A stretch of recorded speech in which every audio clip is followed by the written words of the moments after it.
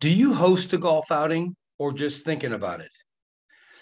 Does the day of operations, the day of the event, sometimes feel like chaos? Have you ever wondered how other events run so smoothly?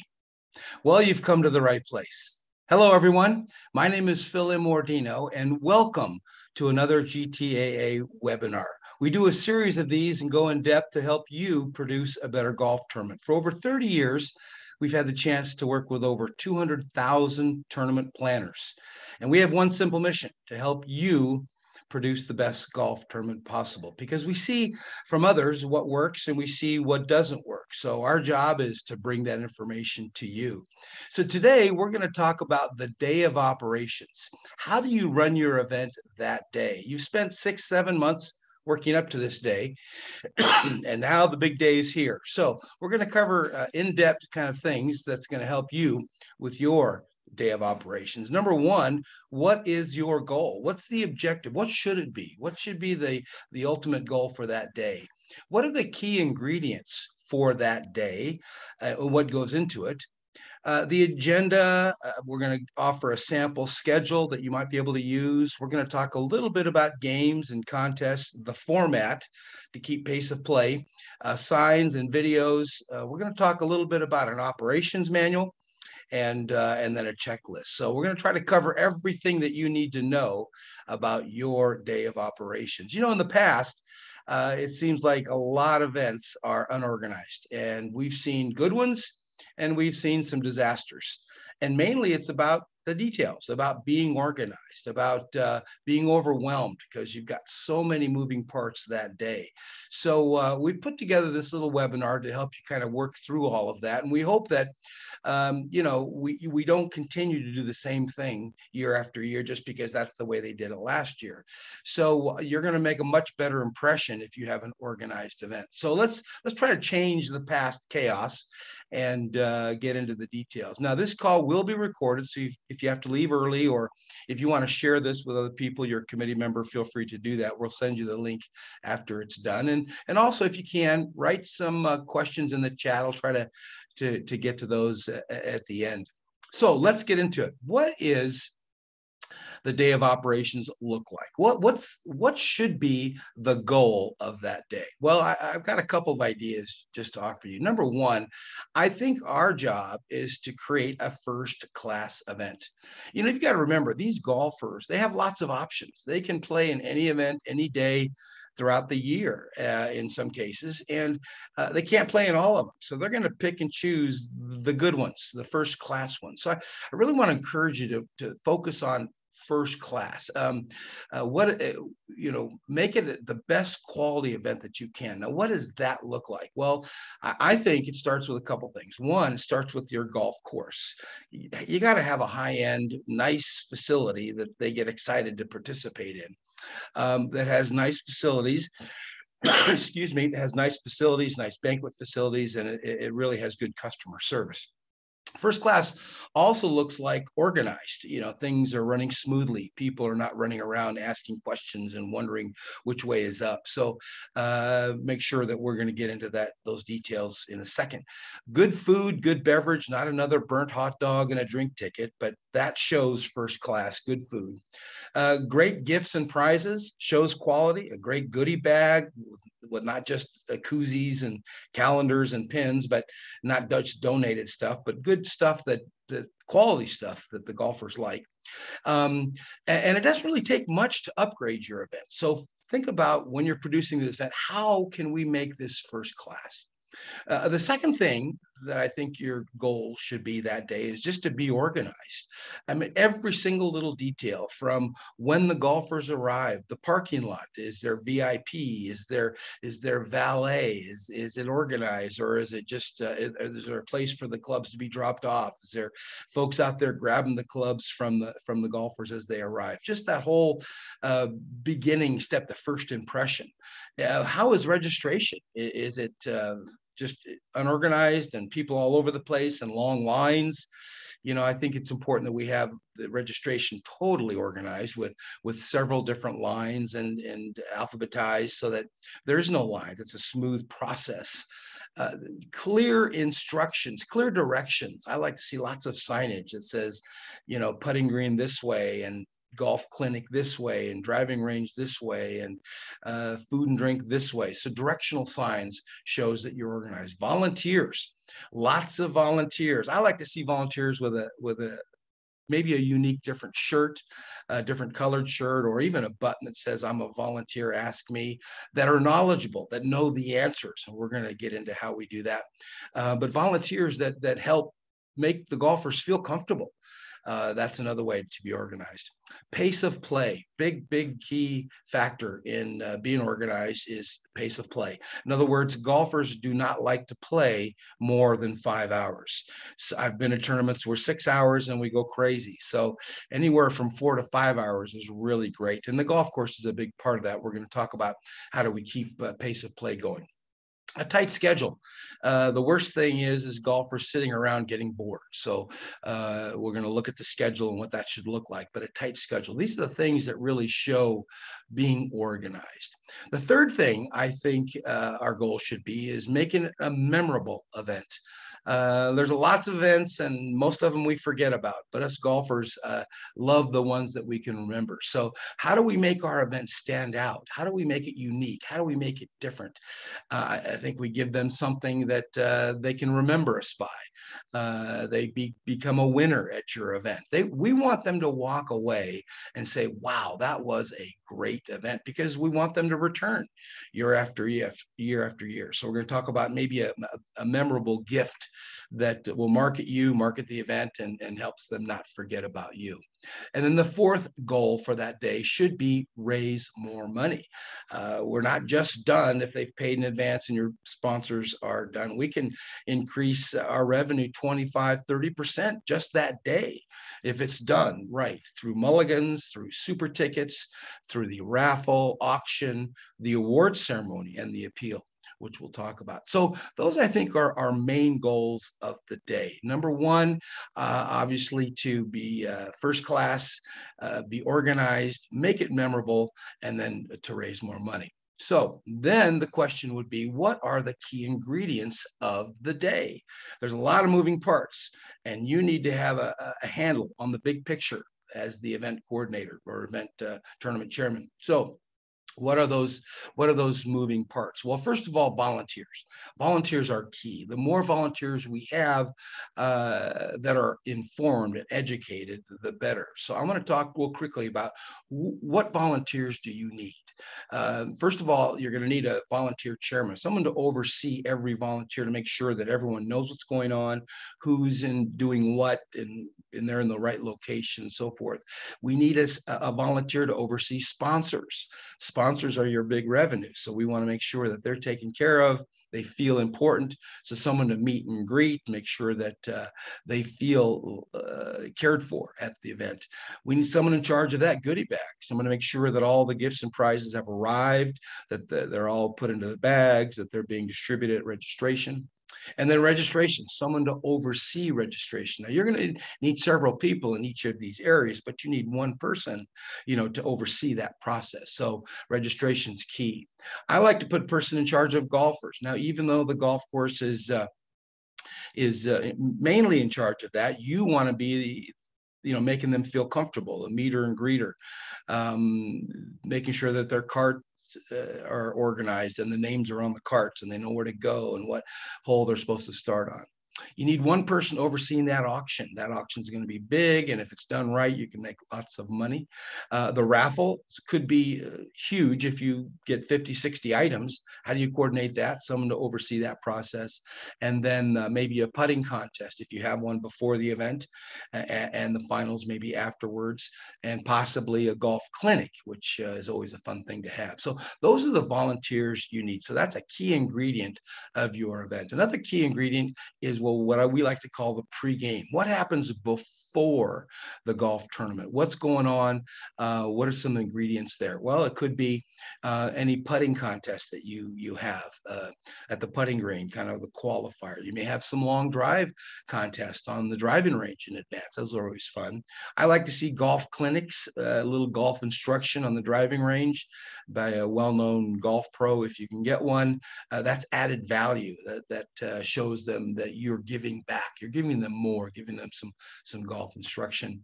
Registration, huge. Obviously, that's a big part of it. And I think a big breakdown for a lot of tournaments in showing an organization is that registration. So you need lots of volunteers, maybe 5 or 6, depending on the size of your tournament. And as I mentioned earlier, a line, several lines, maybe in alphabetical order, so they're not all standing in one line. Make sure that you try to get most payments in advance, whether it's definitely golfer registration. No one shows up without paying in advance because they may not show up. But I like to sell super mulligans. I like to sell raffle tickets. I like to promote the auction, everything in advance online, which means a lot of communication with those golfers. So those are just some of the things that are what we call pregame. And then during the tournament, you've got obviously the golf tournament itself, the format. What does that look like? Is it explained properly? Do you have a rule sheet?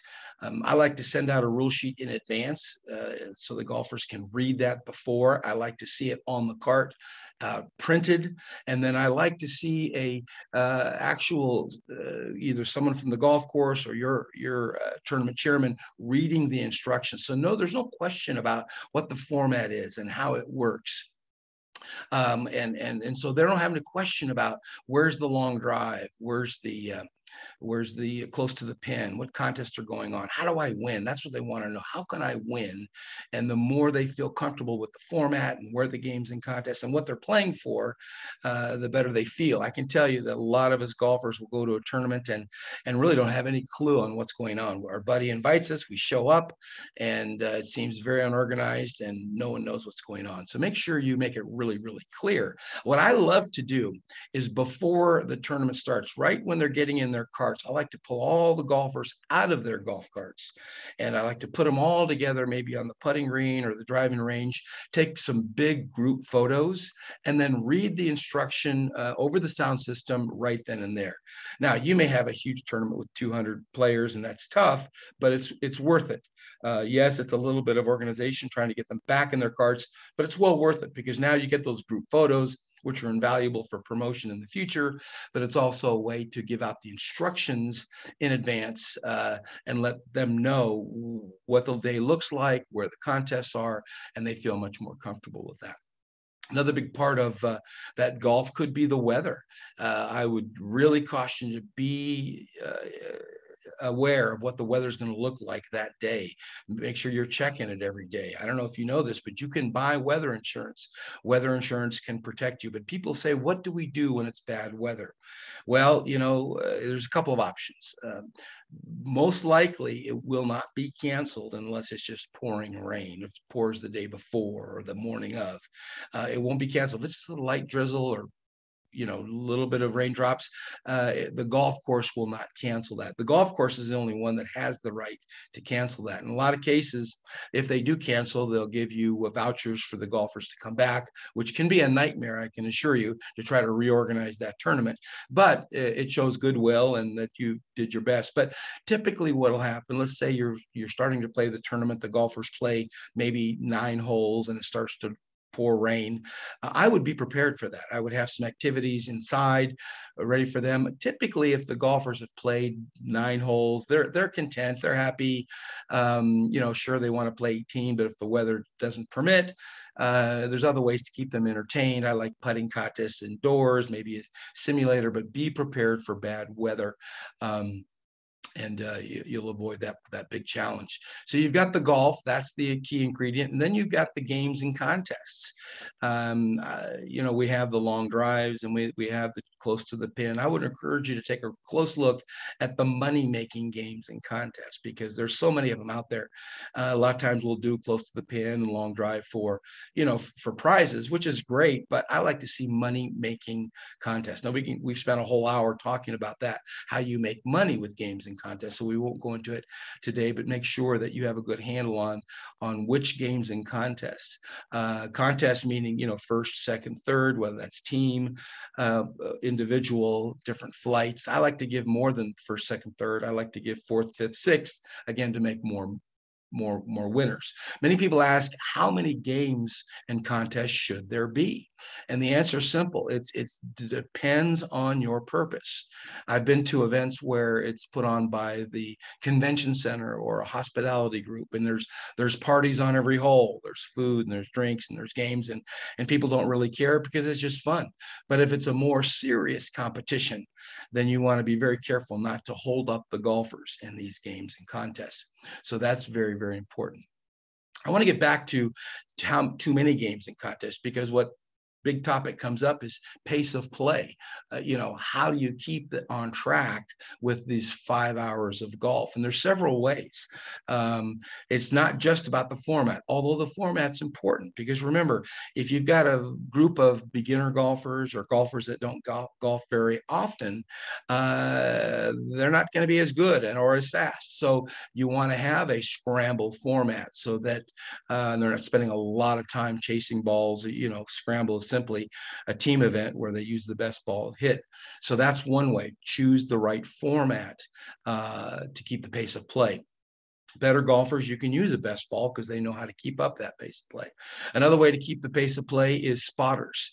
I love spotters. Maybe if you got lots of trees or desert, you may want some volunteers out there watching where the balls go and helping the golfers track those down so they don't spend too much time tracking down balls. You have a 2-putt maximum. You say that 2 putts on the green and that's it. It's another way to keep the pace of play. But my favorite is a 4 caddy. Caddies are great.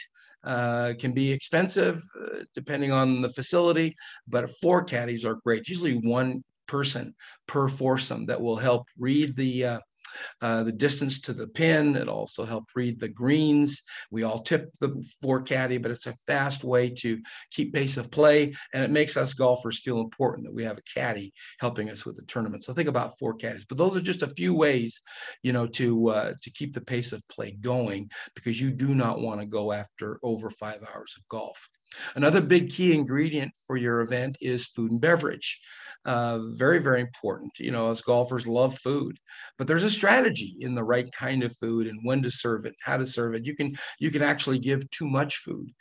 We don't like to be stuffed. We don't like to, and we don't want to turn down food. So the more you give us, the more we're going to eat. So we want to be careful with that.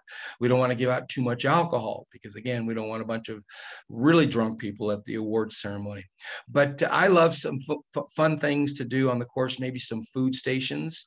Remember, we should get all these sponsored, so you're making money doing this. But I remember a tournament where they had a chef making little snacks on the grill out there on the tee box. I remember another tournament where there was peanut butter and jelly sandwiches, and I'll never forget that tournament because I love peanut butter and jelly, and there's something about peanut butter and jelly and golf that go great together. So it's just little things that get attention, where we remember, and get them sponsored so you make some money. So that's it's very, very important. You don't want to stuff them before the award ceremony, or they won't even stay. They'll just eat the food on the course and then take off. But make sure there's a nice balance. We love great food at the award ceremony, but not if we're overstuffed throughout the day.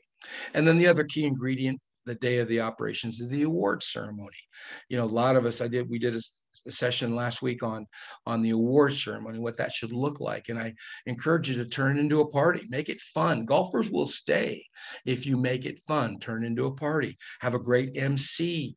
Bring out some entertainment, whether that's music or a band or a dance floor or magicians, but make it fun, keep it upbeat. See, if you do all this, you can actually make more money by inviting other people and selling tickets. You got other people there. Now you have more folks to sell raffle tickets to, more people that are involved in the auction. So it's very, very important to have a fun, upbeat award ceremony that golfers stick around for. You don't want them leaving. And if you have great entertainment, you keep it upbeat, you turn it into a party, they'll stick around. Plus, you want to make lots of winners. Winners are key. Winners stick around. If they think they're going to win something, then they're going to stick around. So those are kind of the key ingredients. Now, what is the day? What should that look like? What should the agenda look like and the schedule? And this is just an example, and you don't have to stick to this one, but I like this schedule and I recommend it to everyone that I work with. But first of all, I like afternoon events. Why do we like afternoon events? Why? Because number one, if you have too early in the morning, people show up late. It's really crazy to get people organized when it's 7, 8 o'clock in the morning. But two, if you have it in the afternoon, people aren't rushing back to the office. If you have it in the morning, they're gonna be in a hurry. They're gonna work. They're gonna play golf, and they're gonna run back to the office. But if you have it in the afternoon, they're gonna stick around. It's too late to go back to the office, and they're ready to party. So I encourage you to think about an afternoon event. Plus, I like to see a full day of activities. Get them there semi-early and entertain them. Have fun, do some fun things with them. So here's kind of the schedule that I recommend. Number one, get the committee there early. You could get them early, 8 o'clock in the morning, and meet with the staff of the golf course, meet with the volunteers, go over every single detail. Very, very important. I'm going to show you an operations manual and what that should look like. And I encourage you to print one out so that everyone has everything they need to know about that day. Maybe golf registrations can start around 10 o'clock. Maybe you've got some brunch, you got some light breakfast there for them to take advantage of. They ran out of the house early and didn't get to eat. I like to see a putting contest. It's just fun. It's a way for golfers to gather around. I love to see it sponsored to make some money, but it's the pre-qualifier. The finals of the putting contest usually are after the event, but I love to see a putting contest in the morning. As I mentioned earlier, a golf clinic is always great. It's added value. Get a golf pro to give some golf instruction, maybe tweak their game. It doesn't have to be more than 20, 30 minutes, but golfers who don't golf very often will appreciate those tips and appreciate that advice to help them with their day. Maybe you have an open bar in the morning. Again, not to give them too much drinks, but they love an open bar. And then, as I mentioned before, get them all together for a group photo and some instruction for the day before they get in their carts. But you want to get them all in their carts, a good 20 minutes early, so that if you do a shotgun start, then they can all head out to the golf course. And then maybe the shotguns can start around noon. This is a good time because this doesn't start too late, depending on the golf course and their schedule. Hopefully they don't have a tournament there in the morning, but then you start around noon, they finish around 5 ideally. You have some open hors d'oeuvres. Now, this is a very crucial time. Is after the tournament, because if you don't do it right, some golfers are going to finish maybe an hour in advance of the other golfers. So it's important that you have pace of play. You've got rangers out on the course keeping them moving. You've got the scoring, ideally, live scoring, so don't spend an hour trying to get all the scoring together. But this is a crucial time because you want to get that award ceremony going right away. People are waiting around an hour or two, they're going to leave. So you want to make sure that you keep the pace of play, you keep a tight schedule, you get them in and start that award ceremony. And then award ceremony, the dinner starts. Obviously, you want to give out, you want to have a great MC, keeping it lively, keeping it a tight schedule. You want to recognize those sponsors, maybe even give them a couple minutes to say something. You want to share about your organization, what you're doing, and then ask for some more money because you have a good cause. You want to give out the awards. I like to leave the live auction and the raffle to the very end. If there's a grand prize, worthwhile staying for, because again, this will keep the golfers sticking around. So that's kind of the day of the schedule. You don't have to keep to it by every minute, but it seems to work well. It's a good generic one to start with. So let's talk about, I didn't even let you look at that schedule. Give you a few minutes to take a picture of that. Although I'm going to send you the notes. So don't worry, I'll send you the PowerPoint and the notes if you want them, so you can take a look at that schedule. The signs and videos, very, very important part of the event. There's a lot of purpose behind signs and video. They're not just thrown out there just because you sold a sponsor. So keep in mind, there's a mission behind signs and videos, mainly marketing. Think about your sponsors. Your sponsors want to feel like they're getting exposure. They want to feel like they're getting their money's worth, the value. So you want to make your event look bigger than it really is through signage. And you do that with bigger signs, not just a couple of little small hole signs. They seems like charities do the same thing. They put a little, 1x2 sign on a piece of wire and it flops and usually end on the ground by the end of the day. So I want to encourage you to think about bigger signs for your sponsors. I like 3x5s. They're not that much more expensive and it's worthwhile because the sponsor not only feels like they're, getting their value, but also other companies will say, hey man, this is a great event. This is big. So you want your event to look big. And that just simply means bigger signage. You may want to think about a big billboard as they're driving into the golf course. It says, hey, the tournament's here. Not just a little sign, but a big billboard. I like to see a big banner at registration with all the sponsors' logos on it. Looks sometimes really big. And then maybe a backdrop for photos. That's always cool because people are going to be taking photos. Let them take as many photos as possible because the more they post, the more social media, the more exposure you get with your logo and the sponsor's logo on that backdrop. As I mentioned, hole signs should be a good 3x5 if you can do that. I like to see tee box markers. And if you watch television, you watch the PGA Tour, you see all the tee boxes have a unique tee box marker. And usually that's because they have a title sponsor. So think about that. Makes it really look cool. I like pin flags, unique pin flags. They're not that expensive and you can always sell them, get them autographed at the end to pay for themselves or even sponsored. That group photos are key, as I mentioned, because again, group photos offer social media opportunities, a lot of marketing opportunities. Those are the photos that we're going to keep and put in our album. So make sure you get some of those. I like to see action shots throughout the day. If you really are ambitious, I love to see an action shot video or slideshow at the award ceremony. That's always fun. You share that with your golfers and then they share it social media and again, more exposure for you. So the purpose of signs and media are making your event look bigger, more exposure to your sponsors, hopefully other companies may want to think about sponsoring your event next year because of all this great signage. And then future marketing, promotion. People love to see themselves and they're going to promote it. And the more photos you can offer them, the more they can do that. So I mentioned earlier about getting your committees together, getting your volunteers together early. I like to see what I call an operations manual. An operations manual is something that has everything needed for that golf tournament. Everything needed that anybody wants to know. Here's why this is so important. Typically, when you have a lot of volunteers, if the volunteers are not informed and do not know what's going on, a golfer will ask that volunteer and they don't know, and it makes you look unorganized. So I encourage you to print out an operations manual.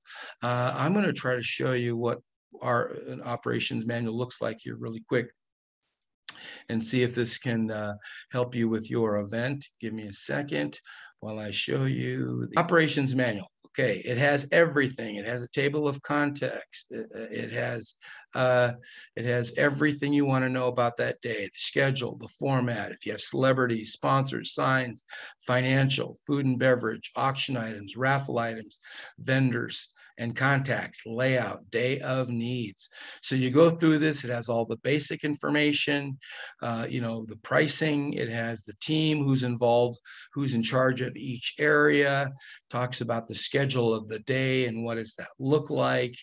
It talks about the format, what is the format? How does that work? What contest do you have?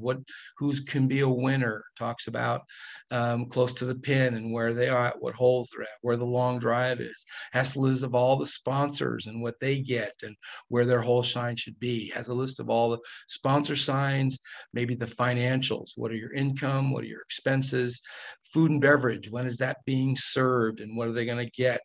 It's going to also have have the volunteers listed and who's in charge of what area, what auction items are going to be given away. Very important because golfers are asked those questions. What raffle items are you giving out? So they want to know that. Who are your vendor contacts so that you can have direct contact with them? The layout of the facility, where things are located, and then the day of needs. Very important, the day of needs with a checklist. What do you need to bring to the event? So this is just kind of an overview of what I believe an operations manager should look like. Yours will look different, but it's very important that we obviously have one for several reasons. You want everyone on the team informed about every question that can remotely be asked, and they feel better about what's going on, where things are at, and what's going on. And obviously, in that operations menu, you've got the checklist with what do you need for operations? What do you need for parking? Do you need signage? Do you need valet people? What do you need in the putting contest? Do you need signage? How about the golf clinic? You need more signage? Do you need some balls, extra clubs? What do you need at registration? Do you need money collectors? Do you need a merchant processing service, registration, volunteers, signage, a list of all the signs, a list of all the game gifts and prizes, so you don't forget about any of those. What goes in the goodie bag, a list of those. Who's the photographer? What shots do you need? Award ceremony, auction items, raffle. So obviously all the things that talked about. And then very important is this layout. I encourage you to have a layout of the facility. A lot of people forget to have this layout because it can be tough to do, but I think it's very important. Volunteers need to know where they're going to be. Staff needs to know what's going on. Where's the party? Where's the putting contest? So I encourage you to print out a layout of the facility so that you can make sure that everyone knows where everything is going on.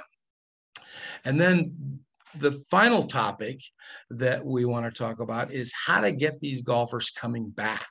Again, we talked about your goals for the day, but here's just a few ideas on how to get these golfers coming back every year, because that's really the ultimate goal. Show them a first-class event and get them back next year. It's so much nicer to have a sold-out event for next year than having to start all over again every year. So I encourage you at that award ceremony, sign them up for next year. Do a little promotion saying, did you have a great time? And if you sign up today, it's only $10 deposit and we'll give you a sleeve of golf balls. Great way to get your field sold out. Because you see, remember, you are fresh on their memories. They're thinking about you right now. So get them signed up now for next year.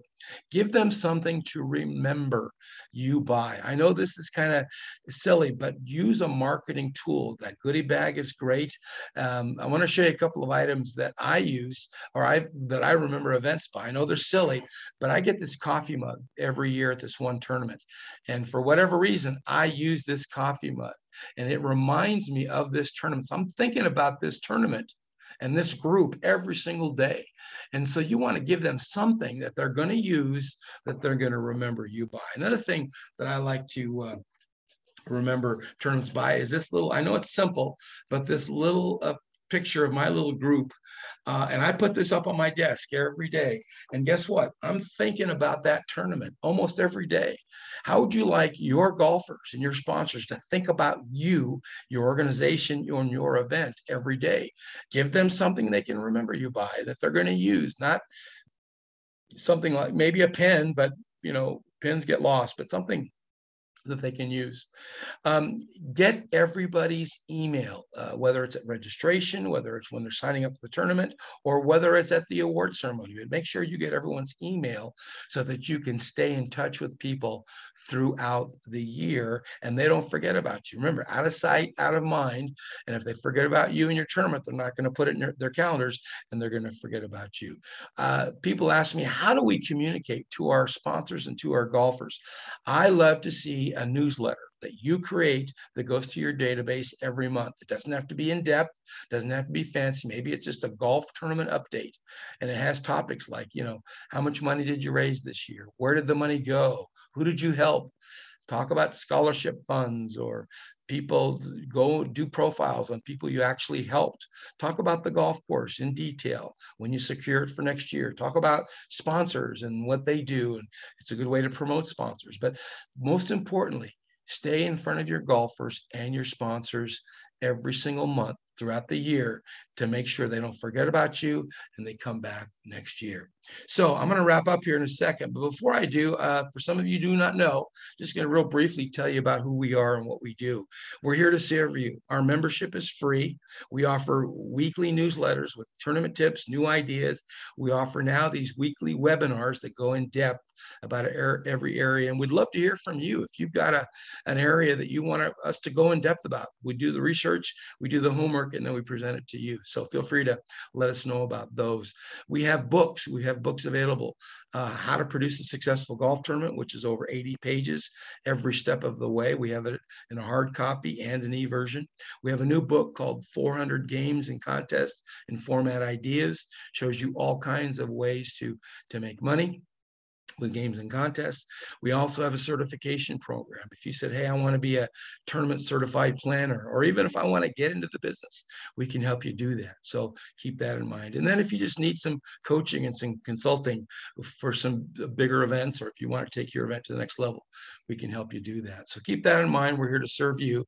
Let us know if we can help you do that. So let me wrap up by just saying a couple things. Number one, congratulations. If you're doing a tournament, you've done it already. You've broken the ice and you're on your way. So let's do some tweaking and make your event the best event possible, because we want the perfect day. We want people coming back. So be organized, have an operations manual, have a checklist, be totally organized. Focus on having a first-class event, one that people say, wow, this is great. I loved it. I can't wait to come back next year. I can't wait to tell my friends about that.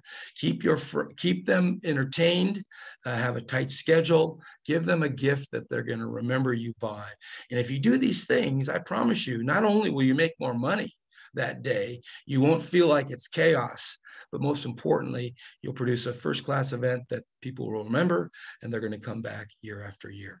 So I appreciate you. I appreciate your time. Thanks for joining us today. Again, this call will be recorded, and we will share you with the link and the notes for today, and let us know if we can help you in any way. So thanks for joining us. Good luck. Have a great weekend.